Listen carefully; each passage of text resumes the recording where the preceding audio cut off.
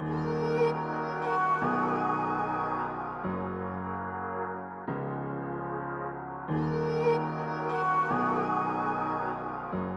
certain that most of you have heard about how the prophet Elijah, he was sent unto the most evil king of basically the Old Testament pretty much, and that was Ahab, along with the most evil woman pretty much of the Old Testament, which was Queen Jezebel. Elijah was sent unto them, and I'm certain that you all remember how Elijah confronts the king after the 3.5 years of famine are coming to a close, and he challenges him to a showdown at Mount Carmel. And this is what we read in 1 Kings 18. Now therefore send, and this is Elijah speaking unto the king, now therefore send and gather to me all Israel unto Mount Carmel, and the prophets of Baal 450, now pay attention, the prophets of Baal 450, and the prophets of the groves 400, which eat at Jezebel's table. So many in Israel meet up at Mount Carmel along with the 450 prophets of Baal, but the 400 prophets of the grove were not told about, and Ahab shows up. And as we all know, God sends fire down from heaven upon Elijah's sacrifice, and then they execute the 450 prophets of Baal. Now we know that other things transpire afterwards, and namely Jezebel puts a hit out on Elijah's head for killing her prophets, and God sends the rain. Elijah flees down to Mount Horeb in a cave, and he mourns unto God, and he says, Lord, I'm the only one left that serves you in the whole land. And the Lord says, no, I have other prophets besides you now, Elijah. It's very easy for us to feel alone. That's one of the first lessons to teach. We're not alone in this. There are others that God uses. Fast forward just a short time later, and we read about Naboth's vineyard and how the king looked upon the vineyard and he desired it, and Naboth refused to sell it to the king. Jezebel then conspires to have a phony trial against Naboth, put Naboth to death, then just give the vineyard to Ahab, her husband. And it's at that point that God sends Elijah back down to Ahab, and he tells him, prophesy doom upon him and his house. Tell him it's done now. It's then that we read about the king repenting and God showing a tremendous amount of mercy unto him. And he says, okay, this calamity will not befall you, but it will befall your descendants, your house afterwards. Now that's the final confrontation between Elijah and Ahab, but it's then that we read a little bit later on about another prophet named Micaiah. Now, in between the time of Elijah and Micaiah, let's figure out what's going on and why is Micaiah brought onto the scene. In 1 Kings 20, we learn about a battle in which Israel's king Ahab defeated Syria's king Ben-Hadad. Ben-Hadad promised to return certain cities to Israel, but Ramoth-Gilead was never returned, and so Ahab decided to retake the city by force. And as you can see, for scope, here's the capital of Ahab's kingdom in the northern part of Israel.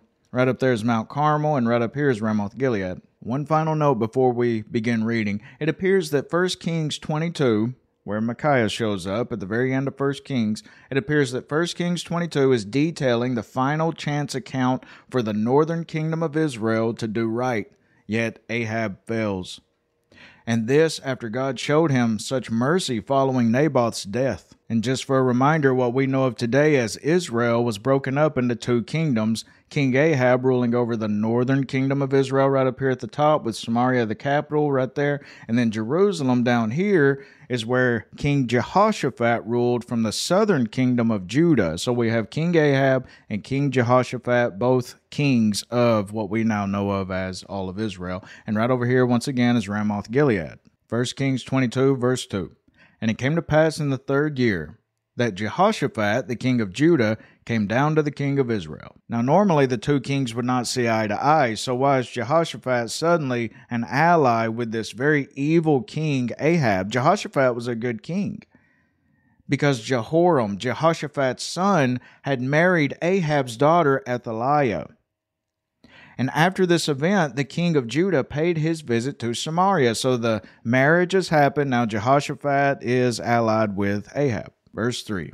And the king of Israel, Ahab, said unto his servants, Know ye that Ramoth and Gilead is ours? And we be still, and take it not out of the hand of the king of Syria. And he said unto Jehoshaphat, Wilt thou go with me to battle to Ramoth-Gilead? And Jehoshaphat said to the king of Israel, I am as thou art, my people as thy people, my horses as thy horses. And Jehoshaphat said unto the king of Israel, Inquire, I pray thee, at the word of the Lord today. Then the king of Israel gathered the prophets together, about 400 men, and said unto them, Shall I go against Ramoth Gilead to battle, or shall I forbear? And they said, Go up, for the Lord shall deliver it into the hand of the king. And it's believed by the commentators that where Elijah, he first said, Bring the 450 prophets of Baal and the 400 prophets of the grove, and only the 450 of Baal showed up, it's believed that right here, these 400 prophets of the grove are present. And they're a bunch of yes men telling Ahab what he wants to hear. Go up, the victory's yours, it's a good day, you'll make all kinds of money and stuff like that.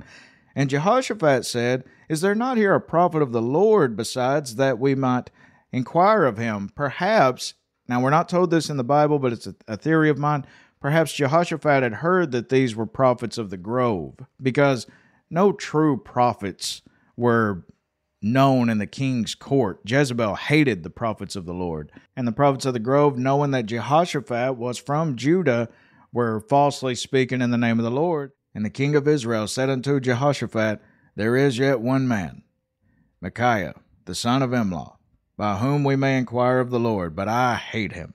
For he doth not prophesy good concerning me, but evil. And Jehoshaphat said, Let not the king say so. Then the king of Israel called an officer and said, Hasten hither Micaiah the son of Imlah. They have him locked up in a prison. Now it's while the officer is going to get Micaiah out of prison that we read about this. And Zedekiah the son of Kenana made him horns of iron.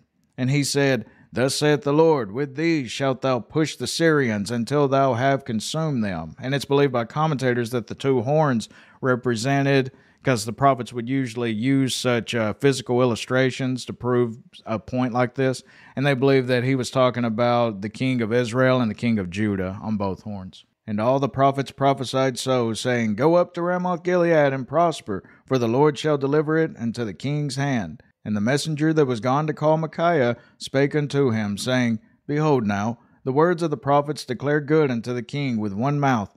Let thy word, I pray thee, be like the word of one of them, and speak that which is good. And Micaiah said, As the Lord liveth, what the Lord saith unto me, that will I speak. So he came to the king, and the king said unto him, Micaiah, shall we go against Ramoth Gilead to battle, or shall we forbear? And he answered him, Go and prosper, for the Lord shall deliver it unto the hand of the king. He's being sarcastic. And right here we see a second showdown that we're not told about much behind the pulpits of today. But remember how Elijah at Mount Carmel, he stood up before 450 false prophets and was sarcastic to them. Remember how Elijah tells them, well, you're going to have to call out a little louder. Maybe Baal's asleep. Maybe he's on an adventure. Maybe he's, and he's mocking them. Well, right here we see Micaiah doing basically the same thing. Go up and prosper. It's all good. And the king said unto him, How many times shall I adjure thee that thou tell me nothing but that which is true in the name of the Lord? Apparently, these two had back and forth confrontations over and over again. And Micaiah replied, I saw all Israel scattered upon the hills, as sheep that have not a shepherd. And the Lord said, These have no master. Let them return every man to his house in peace.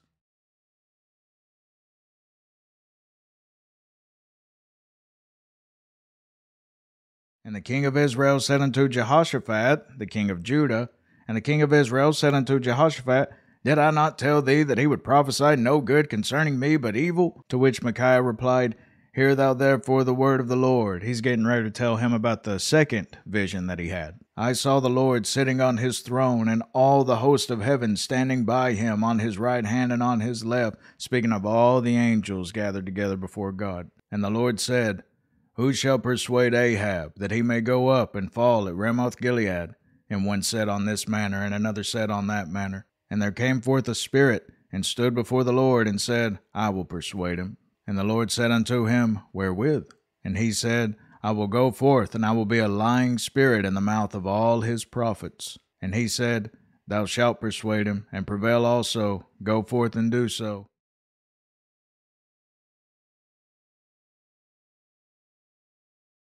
Now therefore, behold, the Lord hath put a lying spirit in the mouth of all these thy prophets, and the Lord hath spoken evil concerning thee. But Zedekiah the son of Kenana, remember the one with the two horns? But Zedekiah the son of Kenana went near and smote Micaiah on the cheek, and said, Which way went the Spirit of the Lord from me to speak unto thee? What he's meaning is, so you're speaking in the name of the Lord, but I'm speaking in the name of the Lord, so which way did the Spirit come out of me and enter into you to tell the truth? And Micaiah said, Behold, thou shalt see in that day, when thou shalt go into an inner chamber to hide thyself. And what the scholars believe that Micaiah's meaning right here is that whenever all of you prophets, you false prophets, go into hiding, whenever the king is dead, and knowing that you all are then declared false prophets before all the people, you'll all go into hiding, and then you'll know that I'm telling the truth. And the king of Israel said, Take Micaiah, and carry him back unto Ammon, the governor of the city, and to Joash, the king's son, and say, Thus saith the king, Put this fellow in the prison, and feed him with bread of affliction, and with water of affliction, until I come in peace. And Micaiah said, If thou return at all in peace, the Lord hath not spoken by me. And he said, Hearken, O people, every one of you, everyone pay attention to what I'm saying. If the king returns, then I'm false, but if he doesn't, they're false. So the king of Israel and Jehoshaphat the king of Judah went up to Ramoth Gilead. And the king of Israel said unto Jehoshaphat, I will disguise myself and enter into the battle, but put thou on thy robes. And the king of Israel disguised himself and went into the battle. How peculiar! It's almost as if he kind of believes Micaiah's. And the scripture is very plain about Ahab's character. He's a very weak man, and we see right here his cowardice. And we also see his character, how horrible of an ally that he is. He even tells Jehoshaphat to, you dress up like the king. So he's basically taking the target off of him and placing it upon his ally. And it came to pass, when the captains of the chariots saw Jehoshaphat, that they said, Surely it is the king of Israel. And they turned aside to fight against him. And Jehoshaphat cried out. And it came to pass, when the captains of the chariots perceived that it was not the king of Israel, that they turned back from pursuing him. And a certain man drew a bow at a venture. He just pointed his arrow up into the sky, and smote the king of Israel, Ahab, between the joints of the harness. Wherefore he said unto the driver of his chariot, Turn thine hand, and carry me out of the host, for I am wounded. And the battle increased that day, and the king was stayed up in his chariot against the Syrians, and died at evening. And the blood ran out of the wound into the midst of the chariot. And there went a proclamation throughout the host about the going down of the sun, saying, Every man to his city, and every man to his own country. So right here we see the vision coming to pass. So the king died, and was brought to Samaria, and they buried the king in Samaria. And one washed the chariot in the pool of Samaria, and the dogs licked up his blood, and they washed his armor, according unto the word of the Lord which he spake. So there we see two prophets vindicated, one at the beginning of Ahab's reign, which was Elijah, and the second at the very end, which was this Micaiah. Both vindicated, both foretold the death, and the final warning, though, did not come from the great Elijah, but from this little-known prophet Micaiah. One last shot, but right here's some lessons to learn. Seek God's will first. Notice how Jehoshaphat, he waits until he's in the den of wolves with the horrible idolatrous nation and the worst king of Israel, King Ahab, and Jezebel probably near them. Jehoshaphat waited until he sought the will of God. He should have sought him first. Notice what kind of trouble that he got into in the midst of the battle. He almost lost his life over the matter. So first of all, seek God's will. Number two, don't be persuaded by evil people. One thing I've always noticed about truly evil folks is that they're always plotting. They're always scheming. Whenever I was in jail many years ago, that's all the men talked about. After I get out of here, I'm going to go and do this and that. And they're always plotting something. Never follow them into destruction. Number three, never waver when you're right, like the prophets. They never did waver. They never did agree with the false prophets. No, stand your ground. Number four, know this. False preachers, or as we call them, false prophets, believe their messages. Joel Osteen, T.D. Jakes, these all believe what they're preaching. And just like rat poison, they'll give you 99%, a lot of good stuff, but there'll always be that poison on in there. God wants you to prosper. Notice how they keep telling Ahab about prospering, and notice this prosperity gospel and how false it truly is, even to this very day. The tactics of Satan have never changed. Number five, God will actively plan against them. Notice how God sends one spirit unto them. It only takes one spirit to influence hundreds of people. Which brings us to number six. Notice how God does not force Ahab to go to battle. He sends him lying preachers, lying prophets, but it's Ahab's ultimate choice in the very end, just as it is with all evil men. God doesn't send people to hell against their will. They choose that ultimately, whether they know it or not. Number 7, God does use others to convince him. So God will use others in the surrounding of these evil folks, or even around you if you're backsliding against him. God will use others even against you. Number 8, fake friends can put you in danger. Notice how he tells Jehoshaphat, you wear the kingly robes, and and I'm certain that he was all buddy-buddy up until that time. Whenever push comes to shove, you'll see the cowardice come out of truly evil people. Number 9, no one can hide from God. Ahab tried to dress up like a normal soldier. He tried his best to get away and deceive and plot against what God already had known about him. And there's no hiding from God. In the end, the very will of God will be done. And for the final lesson, notice how Micaiah stood alone. He was in the minority with the truth, and that's usually how it is in this world where Satan is the god of it. They choose to worship him, to go their own way instead of to follow God. But notice how the true men of God, the true women of God are in the minority, and how so many were against him. It's the very same today. Who's on television? False prophets. You very rarely will see a true man of God on television preaching to millions. It's usually false prophets, false preachers. 2 Thessalonians 2:11 and 12. Know this, how God is always in full control, and for this cause, because they decided to reject God in their hearts. They initially started it. And for this cause, God shall send them strong delusion, that they should believe a lie, that they all might be damned who believed not the truth. That's why he does all this, because they believed not the truth, but had pleasure in unrighteousness.